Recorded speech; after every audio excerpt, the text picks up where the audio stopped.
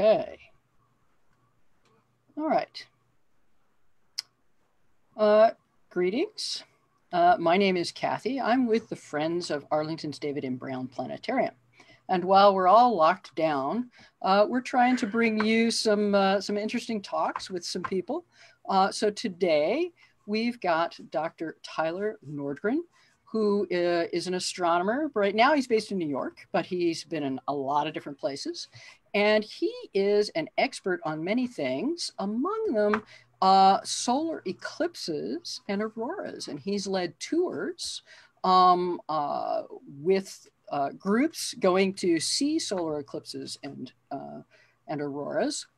He's also written a book called Sun, Moon, Earth about eclipses. And he's going to talk to us today and show us some slides. But I'm going to go ahead and turn it over to him and let him get started here. Hi, Kathy. Very nice to be here, and thank you for having me. Let's see. What I've done is I've put together a slideshow to share with folks because in addition to being an astronomer, I'm also an artist. And I have done photography, graphic design work. And in fact, in recent years, I've got a series of graphic design work for the 2017 total solar eclipse that's been collected by the Smithsonian Air and Space Museum. So I'll show a little bit of that today. Great. So let me go ahead and share the screen here. Okay. All right. So one of the things that I've really been excited about over these last few years is finding a way to take astronomy and science education out of the classroom and get it out into the countryside, out into national parks. And it's one of the things that I've been very fortunate enough to be able to do because I've always had a love of travel. As a kid, I grew up in Oregon and Alaska. And so things like glaciers and snow-capped mountain peaks, that's just my youth. And it's something that I grew up reading things like National Geographic magazine and these far off locations. That plus Carl Sagan's Cosmos just fired my youthful imagination. And so I wanted to be able to go off to these exotic locations that were places like Yellowstone National Park or Glacier National Park to see these glacier carved valleys. But also, when you finally get out to places like that, you get to see things like the Milky Way overhead. And so starting about 10 years ago, I began working with the National Park Service to promote their dark skies and their night sky programs. And this is one of the posters. So in addition to those photographs that you just saw, I also do graphic design work to spread the mystique and the awe, the beauty, the romance of travel to exotic locations. And unfortunately, a pristine night sky has become an exotic scene that most people cannot see today. Places like Chaco Culture National Historical Park out in northwestern New Mexico, where you can see the Milky Way stretching from horizon to horizon over these ancestral Puebloan ruins, are things that just cause awe in the people that manage to get there. And when you show them these places, they can learn about the history of what makes us human beings and human development and cultures. But having the sky overhead, you also learn about where we are. What does it mean to be a human being within this larger universe, a universe that you can see for yourself? And so I've worked with the International Dark Sky Association to help get people out into those places. And right now, coming up, we've got International Dark Sky Week, as a matter of fact. And as a former board member for the International Dark Sky Association, getting people out to experience astronomy, to experience science out in nature has been one of my big goals for this last decade. But one of the things that I want to share with folks about, especially right now, today, is that while the stars may be the things that get people to go out to a national park or maybe to travel more broadly in times when we can travel, maybe things like the stars and dark skies, natural vistas. The beauty of our universe that's on display is more than just those stars. And for me, growing up in Alaska, part of it is the Northern Lights. Um, so here's a photograph that I took just outside of Anchorage, Alaska, where I grew up as a kid. And there you can see this amazing red and pale green display of the aurora. And as a kid growing up in Alaska, this was an iconic feature of what it meant to be somebody growing up, somebody living in the North, not just Alaska, but in northern climates all around the Earth. So Canada, Norway, Iceland. Um, and it's something that when I left Alaska, when I went off to college down in Portland, Oregon, and then to graduate school at Cornell University in upstate New York, the Northern Lights became a part of my childhood. They were something that I didn't have an experience with anymore. But starting about 5 years ago, I began working with a company leading Northern Lights trips back to Alaska. And so you go up there and you can see, especially around the equinoxes, the spring and fall equinoxes are when the Northern Lights typically are stronger, but really they can be any time of year. But of course, in the Arctic, during the summer months, you can have 24 hours of daylight. So Northern Lights tend to be things that you only see in the winter, maybe late fall, early spring, but that's about it. And so as you can see. Question for you. Oh, sure. How far down south can you see the Northern Lights? That's a fantastic question. And it turns out when, for instance, my wife, who's also an astronomer, she went out to the Hopi Reservation once to teach some school kids out there about modern astronomy. She got a chance to talk to some of the Hopi elders who shared with her this experience they had when they were children of seeing what looked like a red glow on the northern horizon, as if there was a forest fire off in the distance, but they knew that there were no forests off in that direction.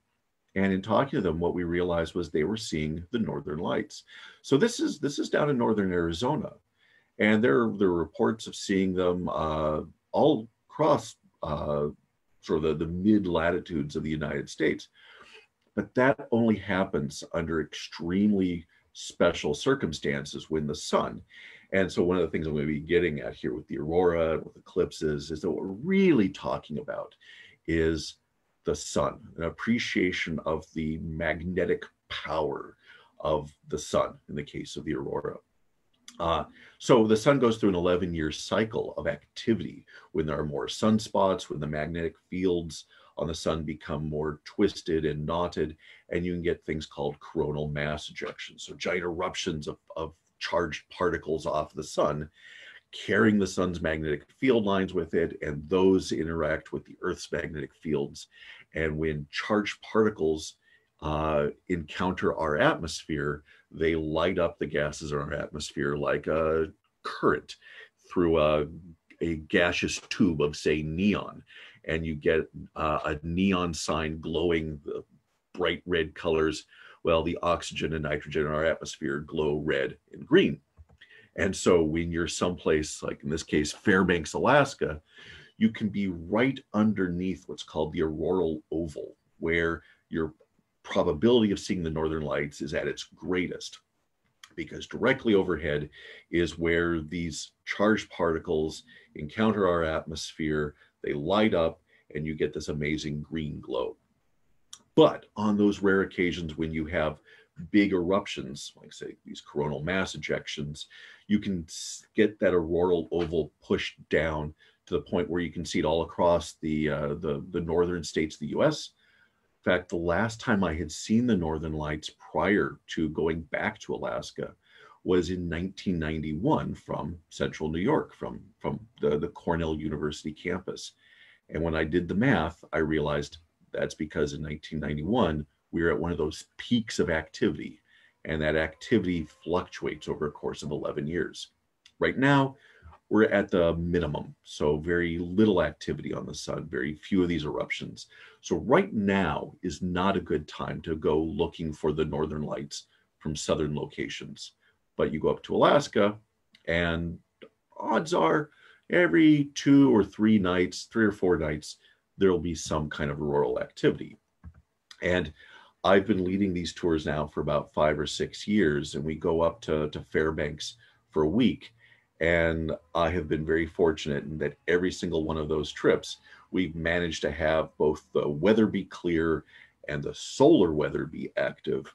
And so we've had a chance to see the northern lights. And it's it's stunning when you see this. So the photographs that you see here show these vivid colors. And I'll be absolutely honest with you. Those colors are not what you see with the naked eye. Our color receptors, our cones, are only sensitive to really bright, vivid, intense light. And the aurora can be that way. But in general, the intensity level of the northern lights is just a little bit lower than what really fires those cones. And it's the rods which are sensitive to bluish green light. And so the aurora to the naked eye look a very pale bluish green. But what these photos do not capture is the movement. So for instance, in this photograph that I've got right here, showing me looking up at the northern lights, I used an extremely wide angle camera lens for this. It was almost 180 degrees from side to side of this picture. And in that time, I think this is an 8-second exposure, I saw a knot of light start off to my right, move overhead, and then all the way to the other horizon. And so this movement that takes place in real time that you can watch as electrons from the sun traveled interplanetary distances to interact with the Earth's magnetic field, which is created by our metallic molten core. You're seeing not just interplanetary forces, but planetary forces. You're seeing the Earth's core interacting with the sun, and you're seeing it in real time. So it actually moves, it's visible, the movement is visible to your naked eye? Absolutely. In fact, usually the way I spot the northern lights to begin with is when you first see them, you might think, oh, I'm looking at a cloud maybe that's being lit by city lights. But as you watch, you look for that movement, and that movement is right there over the matter of seconds, a few seconds. Typically, like in this photo, it looks like it could be a waving curtain. And so you look for that movement, and that movement is what tells you, no, you're not seeing a cloud, you're seeing the aurora. And it is, there's a reason why this is a bucket list item for so many people. When I do these tours, we wind up with 30 to 40 people every year.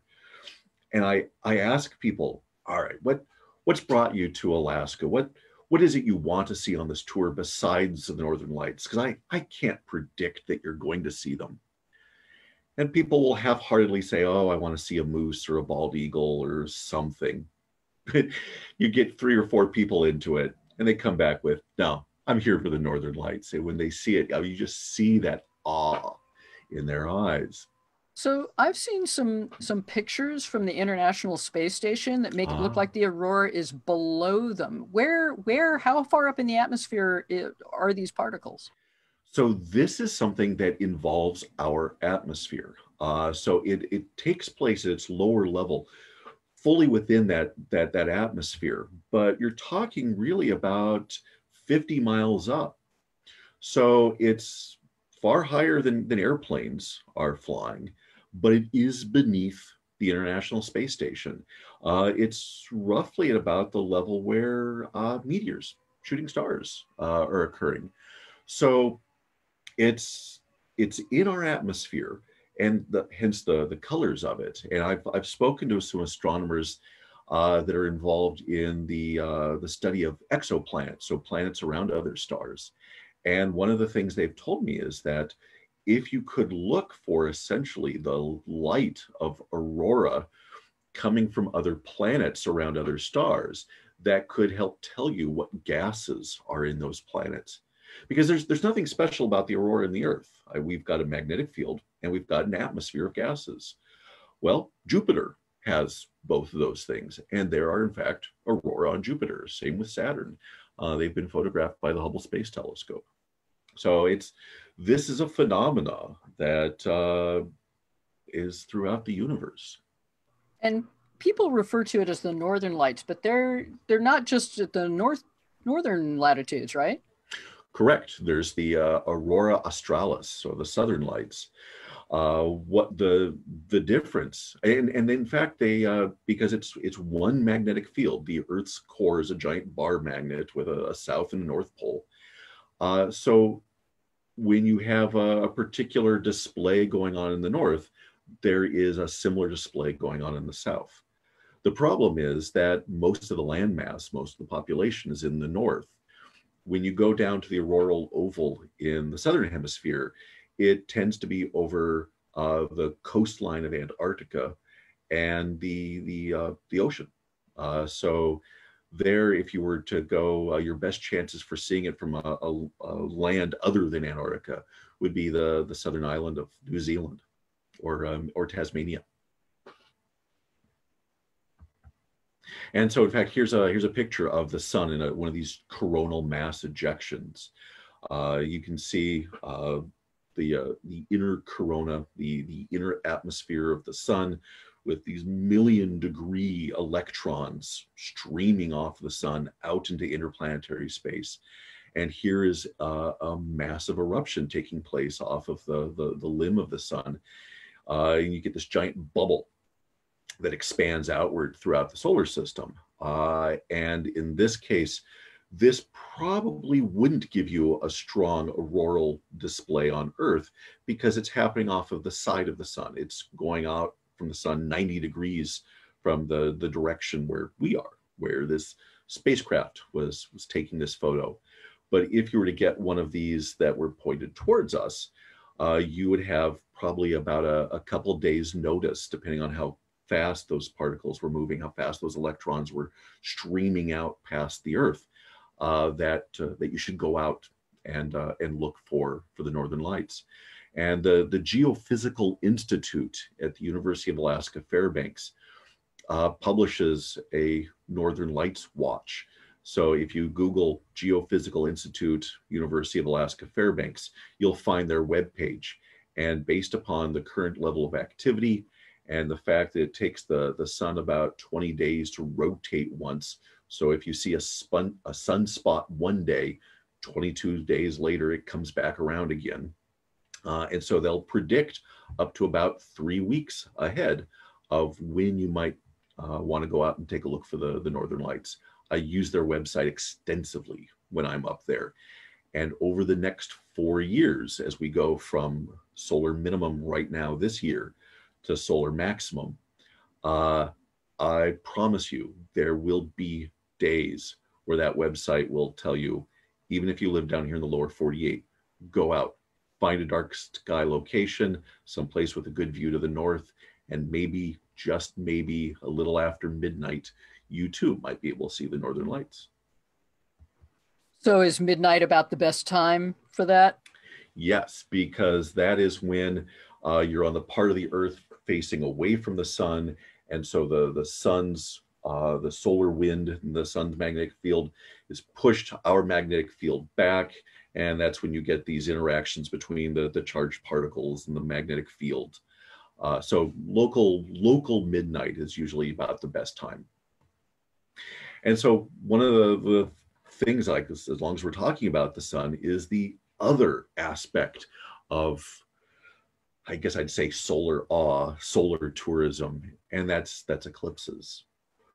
And yeah, it had been 38 years since the last time a total solar eclipse had been visible from the United States, the mainland United States.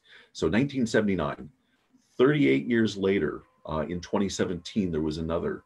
And so in that 38-year period, for folks that didn't have the ability to travel internationally, for folks in the United States who couldn't travel internationally, Nobody had seen one. But just recently, back in 2017, we had the Great American total solar eclipse. And there is another one coming up in 2024. So we here in the United States have got this amazing opportunity that we're right in the middle of to see a total solar eclipse from where we live. And it's one of these things that there's roughly a total solar eclipse somewhere on Earth about every 18 months. And so if you are lucky enough to be within what is the path of the moon, when the moon moves in front of the sun and casts its shadow onto the earth, if you are lucky enough to be in one of those spots where that shadow falls, you get to see a total solar eclipse. And these are things that I just, again, are absolutely awe-inspiring events. And so here's another satellite image of the sun showing the moon. And you can even see, as you look at the moon, the shadow of the moon here on the right-hand side, you can see the little bumps and wiggles of mountains and craters on the edge of the moon. And so as that moon moves in front of the sun, progressively less and less of the sun becomes visible until the sun looks like a little crescent. And here's a photograph of a palm tree. And during this partial phase, as the shadow, as the moon's dark disk moves across the sun, all the little gaps in the leaves of trees will act as little pinhole cameras. And if you've never seen it, it is a strange, bizarre sight to see. And so whenever we travel, either around the US to see an eclipse or internationally, and I've led several eclipse expeditions at this point, one of the things I always love to see are these little crescents that will become visible in the hour and a half it takes for the moon to slowly move in front of the sun. And here's a person with a telescope, and this was from an eclipse in Siberia, where they've projected that image of the sun. And again, you see this bite taken out as if it was a cookie. And here's another kid from another eclipse where his mother was holding up a colander, so a spaghetti strainer, and all the little holes, again, acted as little pinholes. And so she was able to project these little crescents onto this white card. And over the course of the hour and a half, progressively more and more of that sun gets covered up. And during that phase, it's important. If any of the sun is at all visible, you need to have those eclipse glasses. And I've been fortunate enough to work with one eclipse glass company here in the United States. And so part of the artwork I was able to do was actually create artwork for some of those eclipse glasses. And I'll be honest, it gives me a lot of joy when I'll watch news footage or I'll find file footage. And it's like, oh, wait a second, I drew that one glass. So, and here we've got an eclipse. And now you may notice here that it doesn't look like that dark disk of the moon is going to completely cover the sun in this one photo. And that's because in this case, it won't. The moon has got an orbit around the sun that is elliptical. So sometimes it's a little closer, sometimes it's a little farther away. And if the moon moves in front of the sun when it's farther away from the Earth, it'll actually appear a little too small, and you'll get something called an annular eclipse, where you'll get a ring of fire, a ring of the sun left visible. And so that happens. In fact, we're going to get one of those in October of 2023. If you're someplace in the southwestern United States, you'll get to see this ring of fire. And here's an eclipse that was visible from Nepal. Now, you were saying that it takes an hour and a half for the moon to completely cover the sun, but totality, where it's actually covering the sun, doesn't last very long, right? You're right, it doesn't. And that's because for totality, you need that alignment to be absolutely perfect. And so, for instance, in this one photo, this is the very start of that totality, where the moon is just about 99.99% perfectly aligned with the sun. The last little bit of the sun that's left visible, its light shines down through those little mountains and craters that I showed you earlier. And so the sun's light breaks up into these tiny little pearls. Sometimes it's referred to as a a diamond ring. You'll get these little tiny diamonds glinting along the edge of the moon. But when that alignment is perfect, like it is right here, you get this total eclipse, that corona that we saw talking about coronal mass ejections. Only during this perfect alignment does the corona become visible to your naked eye here on Earth. But because that alignment has to be perfect, totality itself will last for maybe anywhere from just a few seconds to at most about 7 minutes. That's physically the longest a total solar eclipse could last from any one spot on Earth. There is a funny exception though. If you could travel as fast as that moon's shadow sweeps across the Earth, you could get a total solar eclipse to last for an hour. And back in the 70s, a group of astronomers chartered the Concorde that travels at supersonic speeds, so about 1,500 miles per hour. And they were able to fly across the Atlantic Ocean and have totality last for the hour and a half it took to fly across the Atlantic. It's stunning to think about, but well, of course, there's no Concorde anymore, so nobody gets to do that anymore. And then here's another photograph of totality. And every single time a total solar eclipse happens, because the conditions on the sun, its level of activity, where there are sunspots, where there aren't, what the magnetic field is doing, the corona will look different. Every single total solar eclipse looks totally different than every other one. And it's for this reason that people, after seeing that few precious seconds or minutes of totality and the eclipse ends, your first question is, well, where can I go to see another one? And I've felt that myself. So how many total solar eclipses have you managed to see so far? I have successfully seen 4, maybe 5. Unsuccessfully, I've been clouded out. My very first one was actually 1979. That eclipse went right over my house in Portland, Oregon when I was 9 years old. Unfortunately, it was completely cloudy. And so all I remember was how dark it got. I've had one other eclipse, and that was in the Faroe Islands in 2015 when it cleared up right before the eclipse happened. But as the shadow of the moon moved over us, the temperature dropped. And that temperature drop was enough to cause the moisture in the air to turn back into clouds. And so I missed totality by about 30 seconds. It didn't clear up until after totality ended. But fortunately, with the tour guiding that I do these days, there's an eclipse chaser who's a climate scientist, Jay Anderson in Canada, who creates these amazing maps to tell you where are the places along the path of totality for each eclipse that has the highest historical probability of clear skies. And that's where we go. That's where we take our tours.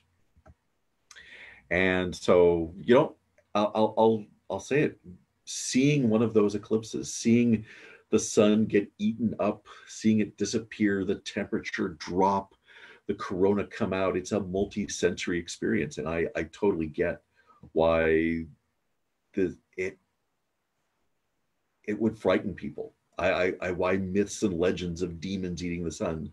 I totally get where that comes from. The hair, the first time I saw one of these, which was in 1999 in outside of Budapest in Hungary, the hair stood up on the back of my neck, and it still does to this day. It's really a tremendous experience. In fact, here's the photograph, my very first ever photograph of a total solar eclipse from that moment in 1999, where I finally got to see one. And I'll admit, I tell people these days, while I photographed my first eclipse, I wish I hadn't. My memory of that, as hair-raising as it was, literally, most of my memories are of looking at this eclipse through the viewfinder of my camera. And so I tell people, if you've never seen one, do not photograph your first eclipse. Photograph your second one, because there will be a second one.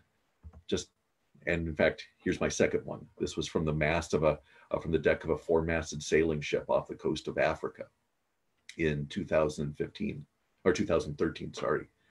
And it was, again, tears were streaming from my eyes. And it's one of these reasons why I love to give these tours, because it really does build up this sense of awe of this precious moment where you, the moon, and the sun are all in perfect alignment. And there's something to be said about the awe that does come from that tells you that you are part of something vastly larger than ourselves. And especially if you've traveled, say, halfway around the world to see this, it gives you this sense of how big our world is, how many people there are there that we share it with, and how for these few precious moments, we're sharing this unique astronomical alignment. And so when I create posters, these travel posters, it's something that I do for the people on these trips, for the people that go to see the eclipse, that are there with me. But, so it helps relive some of that sense of awe, both about nature, about the universe, but also the planet on which we live. And for the 2017 eclipse, I worked with communities all along the path of totality that stretched from Oregon to South Carolina. And I wound up working with about 31 different communities along that path of totality. And just this year, the Smithsonian Air and Space Museum collected the posters. And so they, and some of the eclipse glasses, and even a Pendleton blanket that I designed for Grand Teton National Park in Jackson, Wyoming, those are all in the Smithsonian somewhere at this point. And so it was a real honor. Certainly something as an astronomer, I never thought I'd wind up in the Air and Space Museum for my artwork. Well, that's pretty impressive. We're going to have to sign off soon, but before we go, you said that we've got another eclipse visible from the US coming up in 2024. Can you Yes. sort of close out by telling us a little bit about, how should we plan if we want to see that? So on April 8th of 2024, there's going to be a total solar eclipse that, well, actually, if you take a look at the poster here on the left, you'll see the little sun disks that I show on there demonstrating the partial phase. And just by chance, those sun disks go almost right along the path that's going to be there in 2024. The eclipse is going to go from Texas up through southern Illinois, through Ohio, Cleveland, and then through Buffalo, Niagara Falls, Rochester, and western New York, and then across Montreal, then eventually out through northern Maine. So my recommendation for folks that either did see the eclipse in 2017 or didn't and want to know what they missed, go out on April 8th of 2024, get yourself into the path of totality, because 99% isn't 99% of the show. You need to be fully within that path of totality to see the sky go dark, the stars come out, and the corona become visible. Well, that's great, Tyler. Let's see. There we are. So I am going to let's see if I can get this. There we go. So I'm going to thank you for joining us today. I'm hoping that maybe we can get you to come back for another talk sometime in the future. And maybe you could tell us some more interesting things about solar astronomy and the fact that not all astronomy learning has to happen in classrooms. The best place to do it is to actually go outside. What's your motto for the parks? Half the park is after dark. Okay, great. Well, it's been exciting to have you here. I hope that we can have you back. And I hope that all of you who are watching will go out and look up at the sky. Bye-bye. Thank you. Bye.